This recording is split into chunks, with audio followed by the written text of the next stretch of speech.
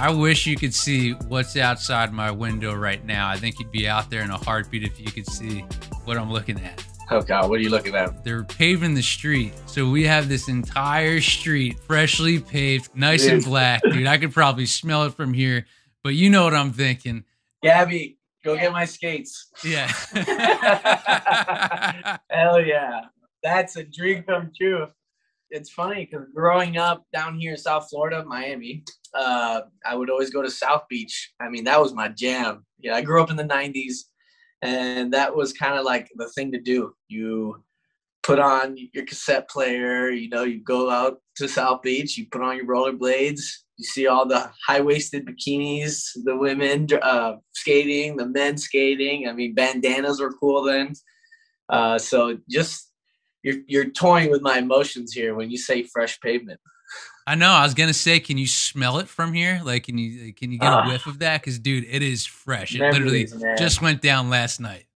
Memories right there. I mean, I used to train a lot on the road, on inline speed skating. I used to train a lot, like chasing bike pelotons and stuff.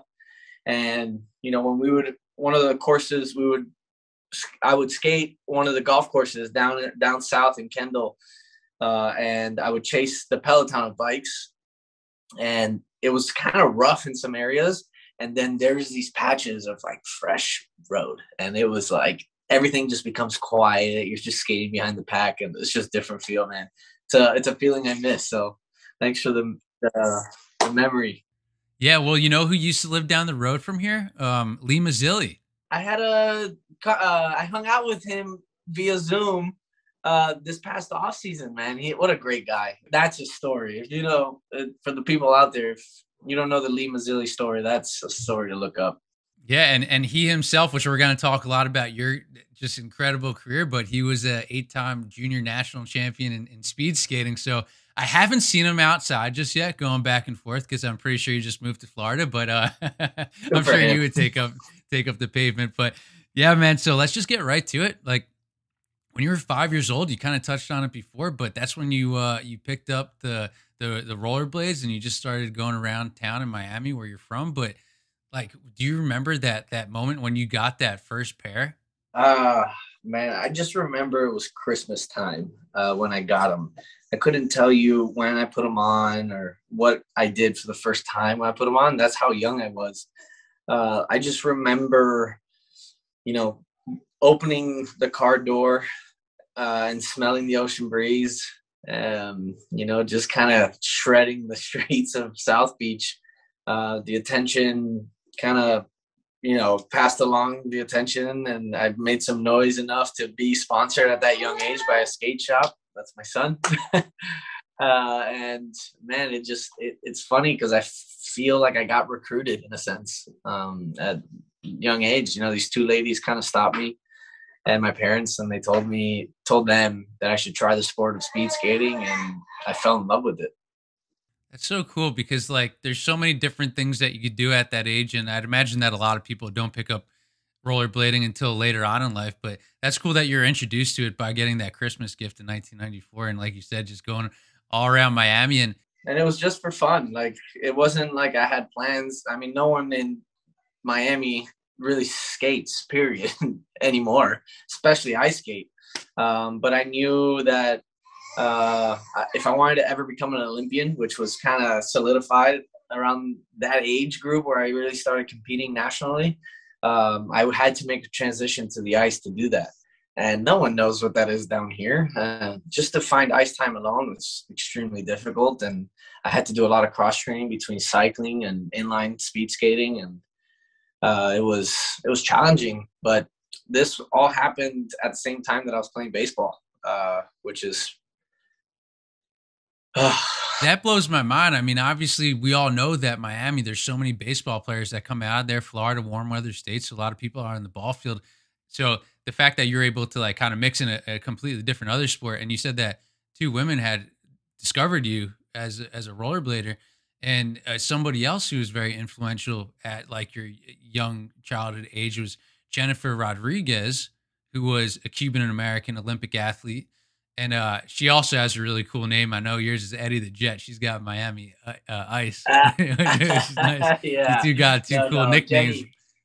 oh man, Jenny was awesome. So Jenny was the one that kind of made my dreams a potential reality for me. I saw her do the transition into the ice and just basically make a name for herself and do what I wanted to do. And so she made that dream like attainable. You know, she had a huge influence in my skating career at that age when I was young, and still to today. You know, when I do talk to Jenny, it's good memories that we have because she would always come back down when she would visit her family and stuff. She would always put on skates and come practice with us, and it's been great to having such a great role model like her. Yeah, and then eventually, which we'll get to, you became the first male Cuban American athlete in the Winter Olympics, and like that's kind of cool because she was the first to do that female wise for Female, herself, which is like, dude, talk about coming full circle. And yeah. then like it's nuts because you win all these national titles when it came to it was inline skating, correct? Inline skating, yeah. I did yeah, my first national championship was in 1996. I was 6 years old, Wow. and it was my very first competition. There's a division called Junior Olympic, which is called JO abbreviated, and it's like the beginner class, right? But it was my first championship. If you medal in this division, you then go to the regular class of competition. So I basically advanced to regular competition at a young age and started winning all sorts of national championships. And I was just like, I was one of those kids that just had a thrill for speed, and it was like the perfect sport for me. I'm thinking about this because you're saying like 6 years old and just becoming a national champ. Then your son, who was just born recently, that he's got like 5 years to get ready to be on daddy level right there. Oh man, he's already starting to do squats. I got him on a training regimen here.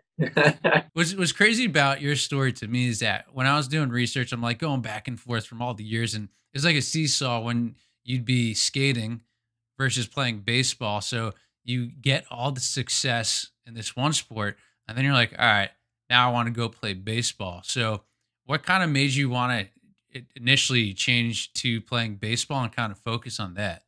Oh man. So I always, yeah, like you said, I always juggled both sports. I didn't quite know. It's funny because like a lot of the decisions I've made in my life, leading up to high school, was always depending on the importance of what was coming next. So if I had a major ice skating competition or a national championship, either inline, short track, or long track, or a major travel team baseball tournament, it just depended on what was more important at the time. But there was a point in middle school, like around that uh, 10 to 12-year-old Eddy, that he was finishing school, playing with the middle school baseball team, going to skating practice from 5 to 7, and then from 8 to 9:30 he would have travel team practice. And in between the car rides, it was homework time. I did that for a majority period of my lifetime. And then once high school came around, man, I'm not gonna lie to you, when I made decisions to go to one sport, it was like, okay, I'm gonna quit the other one that I'm leaving. But then these opportunities kind of come around, and you can call it fate, you can call it whatever you may. I just felt like I had to jump on these opportunities, and I've always listened to my heart, and there's one thing I've always said: I never wanted to regret anything. So if I would have never jumped back and forth, I probably would be sitting right here, probably not even talking to you. But let's say, hypothetically speaking, if I was talking to you, I probably would be regretting a lot. All right, so here you are. You're like the greatest at what you do with skating. You love baseball. So like I know you said that you kind of like just like go based off like what your heart's telling you, but Yeah. how much different was what your heart was telling you versus what other people were telling you? Like was there any coach or family member that was trying to like put you into one direction because you were so great at like both of them. You know what I mean? Like anybody's Yeah. trying to steer you towards like baseball and baseball only, you know? Yeah. So there was one time in my life, I'm not going to give you kind of an age range because I'll probably kind of give out around who this might be in reference to. But there was a point in my life that I did listen to someone, and it wasn't a family member, it was external. And this person basically gave me an ultimatum, which I took. And it was not the right decision to make at the time. And that was one of my regrets, is listening to this person. And after that, it never happened again. It was the tune to my own guitar, the beat to my own drum, because I knew the support system that I had behind me. And if they wanted to support me, then they can come along on this ride. And if they didn't, then there's no room in this life for you. Well, it sounds like it was a good live and learn situation because had that not happened, you wouldn't want that to happen even further along down the road. So just knowing that you like your gut instinct was the best way to go about things is awesome. So like now you're in high school and you're playing baseball and like you become a switch hitter, which dude, Oh, that's a different story. yeah, this is all blowing my mind. Like an Olympic athlete playing baseball, switch hitting, like, dude, what? This is crazy, man. So didn't switch hit in high school. Didn't really switch hit my entire life, really, until I showed up to my junior college. That you walked on. Yeah, so I was at the time living in Salt Lake City, Utah, training full time with the U.S. national team. And I was having a lot of knee issues that year of 2010, 9 and 10, where I didn't make the Vancouver Olympics. So I decided to take a break from skating and, basically go to school, play some ball, just get away from it. And I called the community college baseball coach, Salt Lake Community College baseball coach at the time, which was DG Nelson. And he told me to come on by. He was in disbelief that I was even a speed skater trying to play baseball. But anyways, he told me to come by. He was like, yeah, whatever. I met him and he told me, all right, go to shortstop and let's catch a couple ground balls here and there. And within 15 minutes, he brought me in and told me that I was going to be a starting shortstop the following season. And, that team was pretty epic. We ended up being ranked number one in the country for a while. I mean, we made it all the way up to regionals, but we lost the final game to go to the World Series. And but it was a good little hiatus I had there. But it was back to business, which was skating. I had all the support from him. He always said that if I wanted to come back and play ball, that there's always going to be a spot there for me. But I had an Olympics to go to. That's right. And you even said too that like there's at one point where your knees were just like bothering you like crazy. Yeah. You had a pretty big surgery and then like you're what, like bedridden for over a month at least, right? Yeah. Yeah. So I finally made the decision after going through all sorts of PRP, stem cell, bone marrow, everything injected into my knees. I finally made the decision to get bilateral patella tendon surgery. Basically, they just went into both knees at the same time, and which was like, I think it was close to an 8-hour surgery. And I was bedridden for more than a month. It was a very depressing time for me because I didn't know. Do you know me yet? I also didn't know my wife yet. You heard that? Yeah. I'm going to chime in on that one. But the doctor. That was actually perfect timing. Yeah. Well played. Basically, the doctors couldn't give me a clear answer on whether they were confident enough that I'd be able to skate again.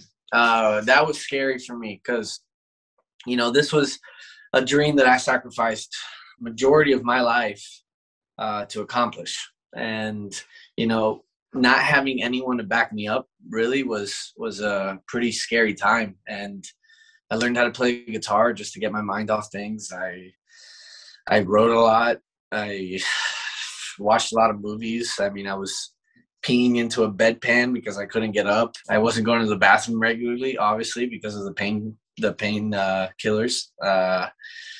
It was rough. It was rough, but I made myself a couple promises during that time, and it's funny because I look back and I don't know if I would be the athlete I am today, or I don't know if I would have been able to accomplish what I've accomplished today if I didn't go through that.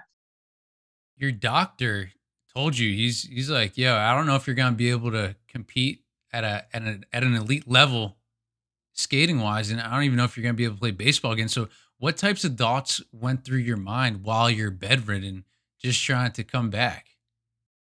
Uh, Man, they say that an athlete dies twice in their lifetime, and once is when their career ends, and the other one obviously is when it's our time to go.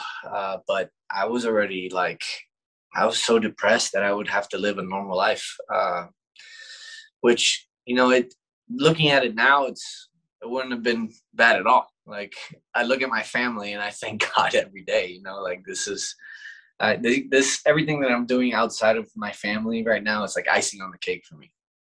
But just like having to find a job and going to school and studying something. I've only really known to be an athlete. And my mom, to this day, I tell her, and she still doesn't quite grasp the concept. I never had intentions of going to school because I knew where I wanted to go. I knew what I wanted to do. I knew what I wanted to accomplish, and I was willing to do whatever it took. The knee surgery was the first step. It was 2012, and I was like, the Olympics are in February of 2014. I need to get surgery now.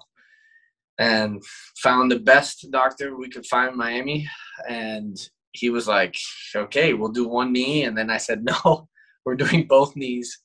I don't have time. Like, dude, he goes, okay, well, you're not going to be able to be able to move. You're not going to be able to. I'm like, I don't care. Let's do both knees.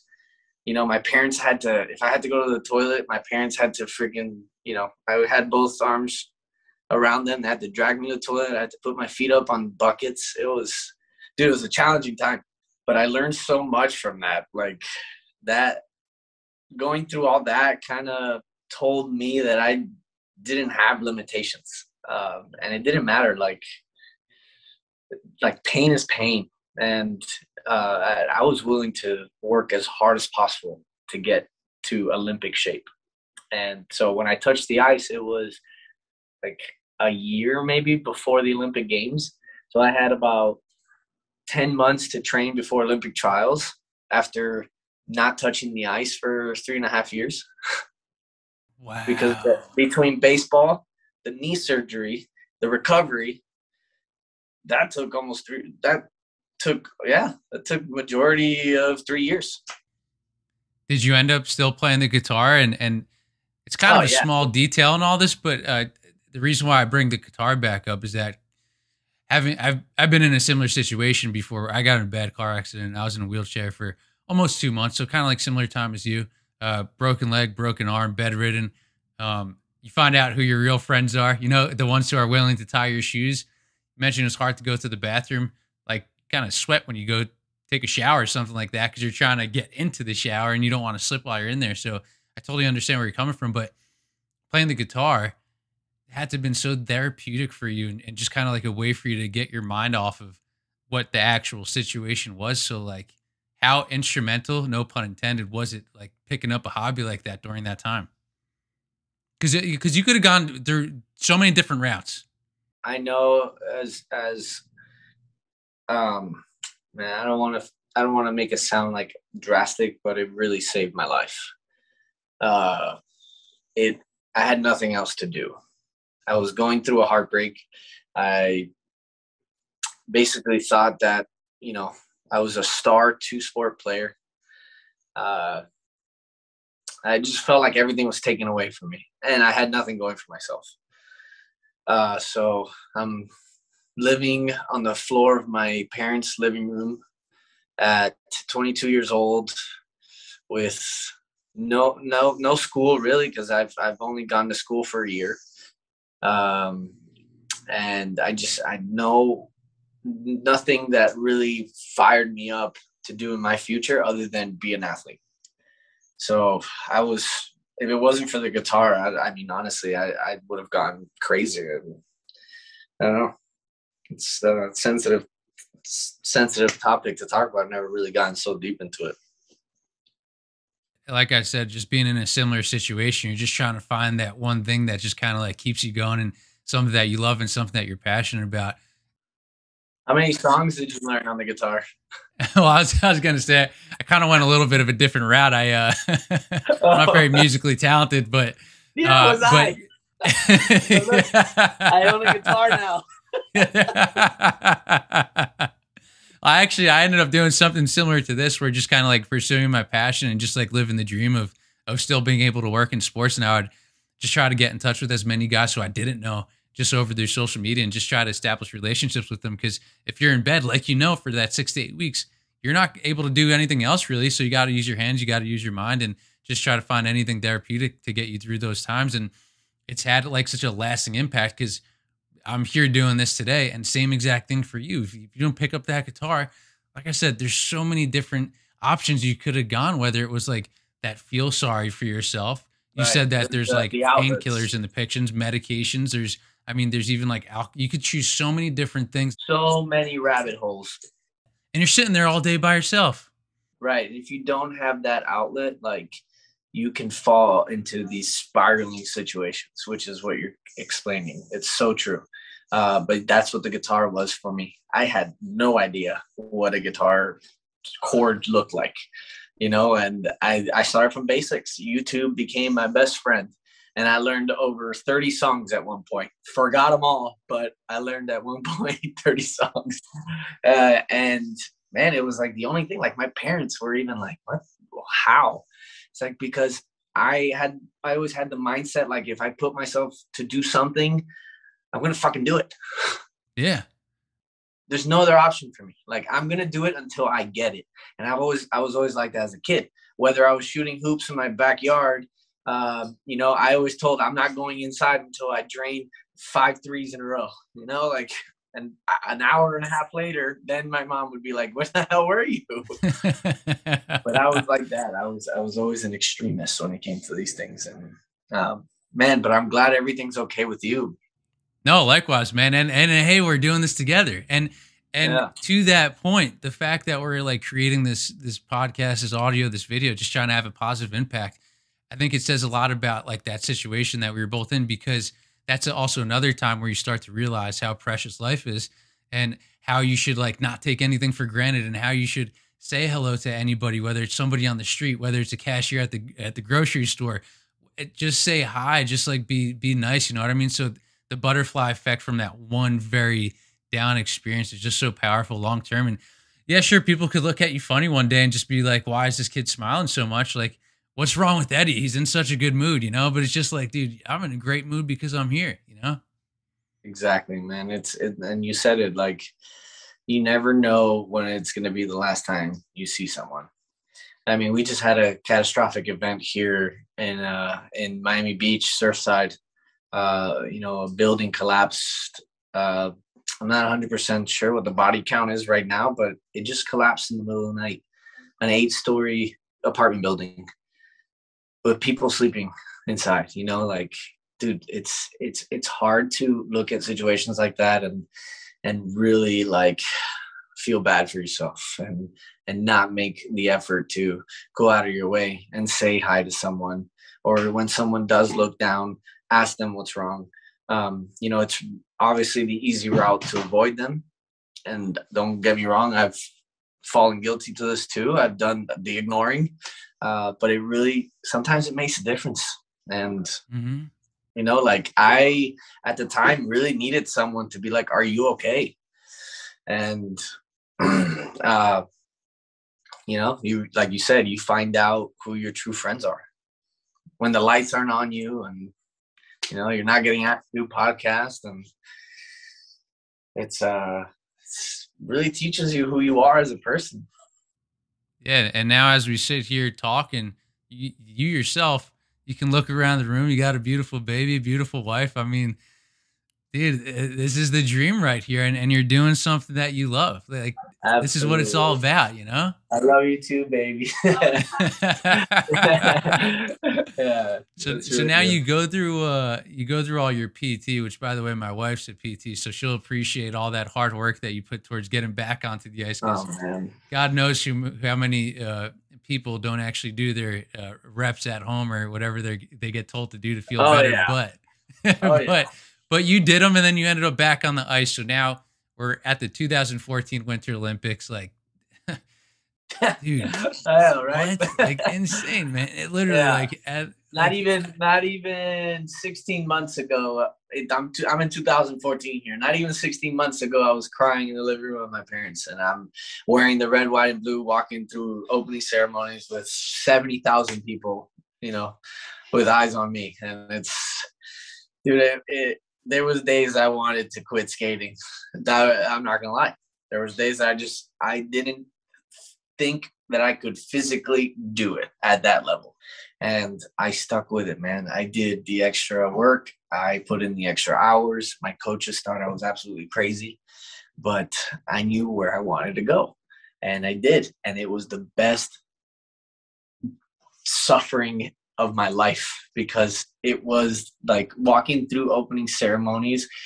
Like I was having flashbacks of what certain events that I've had to go through in my skating career to get to that point, to be like, wow, I just made it to the Olympics. Like it is surreal. Like I had to video. I'm telling my wife here before, like I had to video everything because I knew I was going to forget everything, because like I was on such a high at the Olympics because of everything that I sacrificed, everything my parents, my family sacrificed, from moving to the United States from a different country to give themselves an opportunity, which then gave me opportunity to then friggin' travel all over the country, then traveling all over the world, from South Florida, like to get to the Winter Olympics as a kid born and raised of Cuban immigrants from Miami.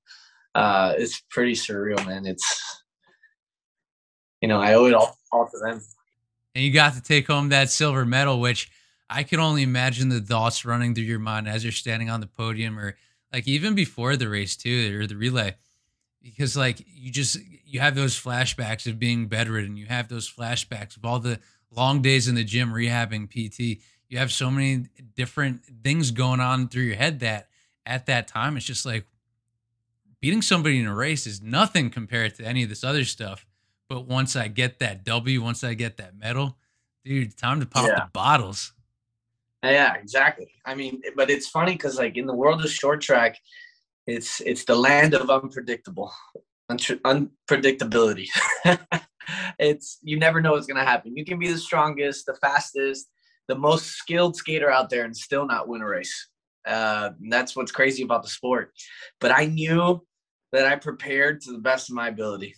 There's nothing outside of that I could have done. And, once I stepped on the line, it was like more of like, let fate take its course, which I honestly live by that. I honestly believe that with hard work comes opportunity, because we all get presented opportunities at certain points in our life. And we never know when those opportunities might be. But if we constantly prepare, which then comes the consistency of preparation, if we put in the reps, which I think is the key to success, is repetition, we eventually set ourselves up for a positive outcome because we're prepared. When that opportunity does come, we seize it.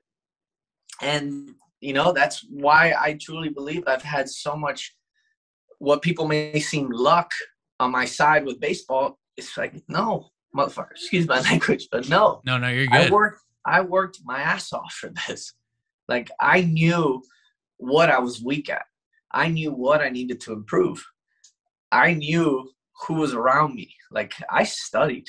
There's no way that you were going to outwork me or outsmart me. because I knew who was around me. I knew, and I only surrounded myself with guys that wanted to work.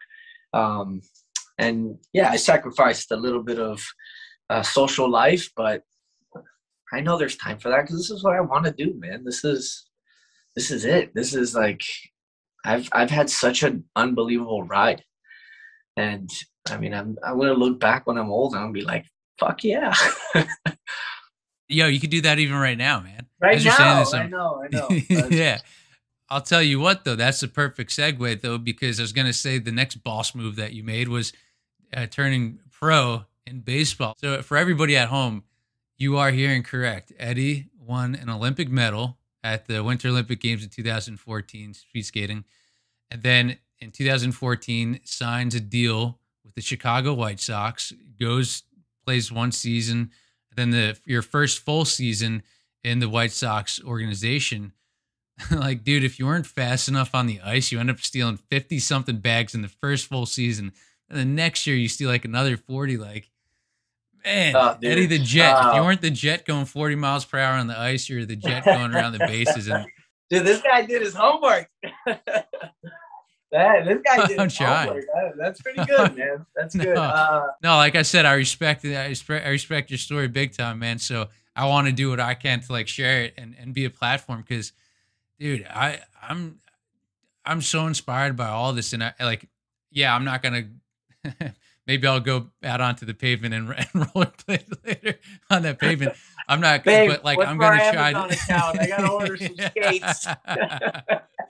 But like I do know that mentality wise, and like I can apply certain things that you're saying, and that all the listeners out there and the viewers are gonna do the same exact thing, so that they could try to be them best selves because. You are like proof that you can do anything that you put your mind to, injury or anything. Like mentality wise, like dude, you got it, man. You end up crushing baseball, and you're still a switch hitter. Like what? Yeah. And even though it took you an hour and a half to get 5 3-pointers, I'm sure if you really tried, by the end of the day, you could at least be in the G League. That's the hard part. In a row. Oh man. But dude, you know what a lot of people don't know is I started switch hitting in college. Because in college, I learned how to switch hit. I wasn't very good at it. And then right after the Olympics ended in, when was that? March, sorry. I knew I wanted to go back to baseball. And I love that you just flipped the switch so quickly. Yeah. I just won an Olympic silver medal. Like the last thing I wanted to do was go back to skating and wait another 4 years. So I just wanted to take a break, right? Because I didn't know I was going to do baseball professionally immediately. So I was like, let's play baseball again. Contacted my college coach again. Hey, what's up? I'm back. And he goes, dude, you're 24 years old. You're not coming to college. Let's try and get you pro workouts and see what happens. And I did that, and we set up workouts. I traveled to Jacksonville. I traveled to Tampa. I traveled to Arizona to do pro workouts. I got invited to do one at Marlins Park, which is now Lone Depot's Park. But and dude, in August, which was not even 4 months after the Olympics, I get a phone call from the Chicago White Sox, and obviously it was for a pack of ketchups, but it was my opportunity, which I told my parents, and I told, my mentor at the time, Carlos Castillo, who played for the Chicago White Sox as well as a pitcher. I told him, doesn't matter who calls, I am taking the very first one.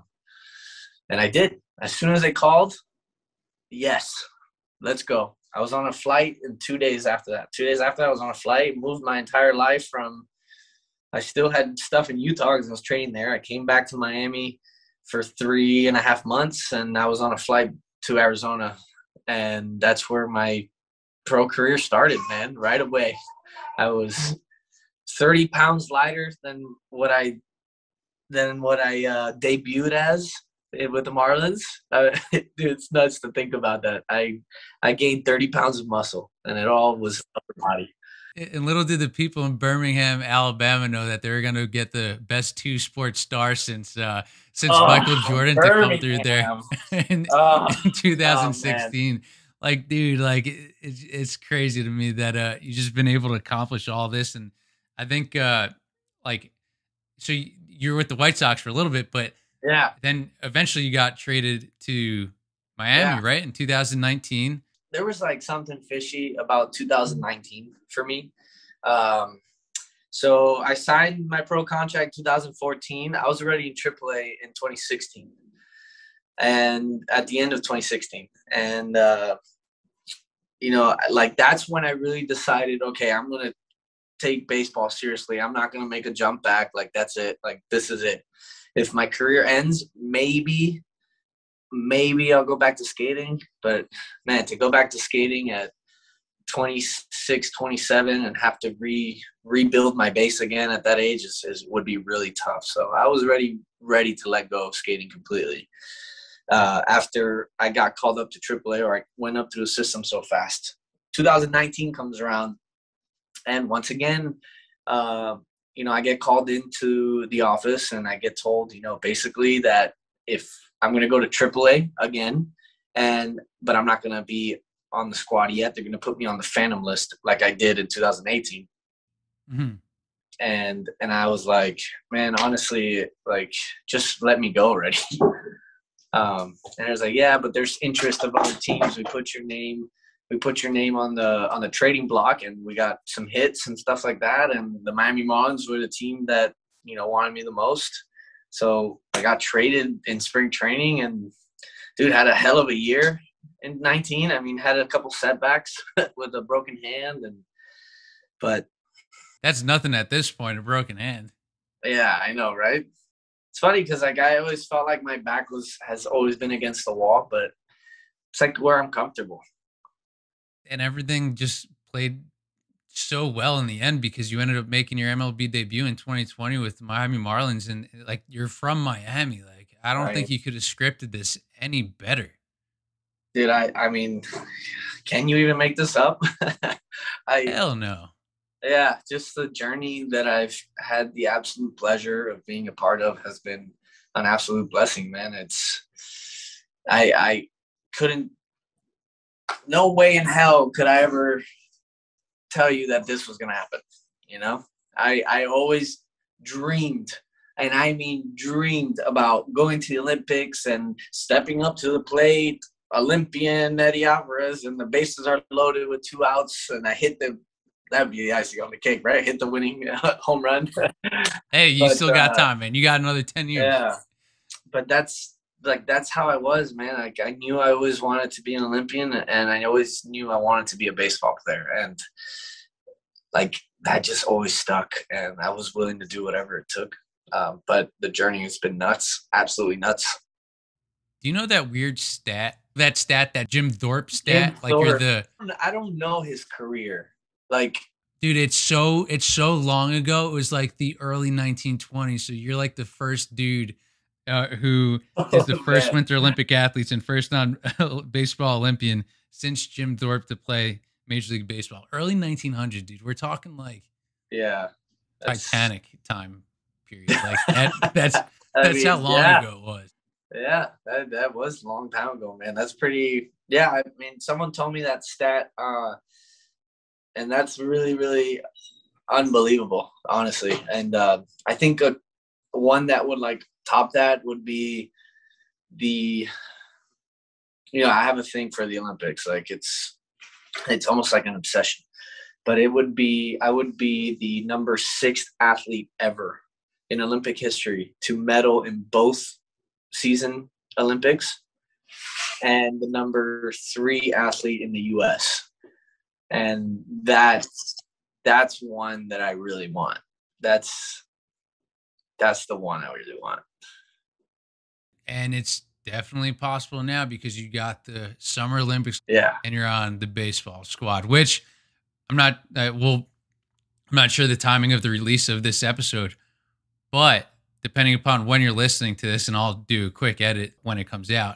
Here's the quick edit and a little bit of a spoiler alert. Team USA ended up placing 2nd, earning Eddy Alvarez a silver medal in Tokyo, making him just the 6th athlete ever to medal in both the Summer and Winter Olympic Games. The last time an American did this was way back in 1932. And the icing on the cake for Eddy, he was chosen to be the U.S. flag bearer at the Tokyo Olympics opening ceremony.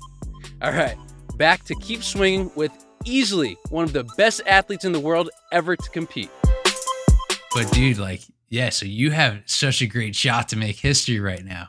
And you got a great squad, man. You got the Todd father, Todd Frazier on there, Homer Bailey, Edwin Jackson, yourself. Like, dude, it's possible, man. It's like this close. I tell you what, I went into qualifiers a little nervous, because, obviously, these guys have had epic careers in the major leagues, but these guys still got it. Like, they got it. And they opened my eyes. I'm like, damn, this is impressive to watch.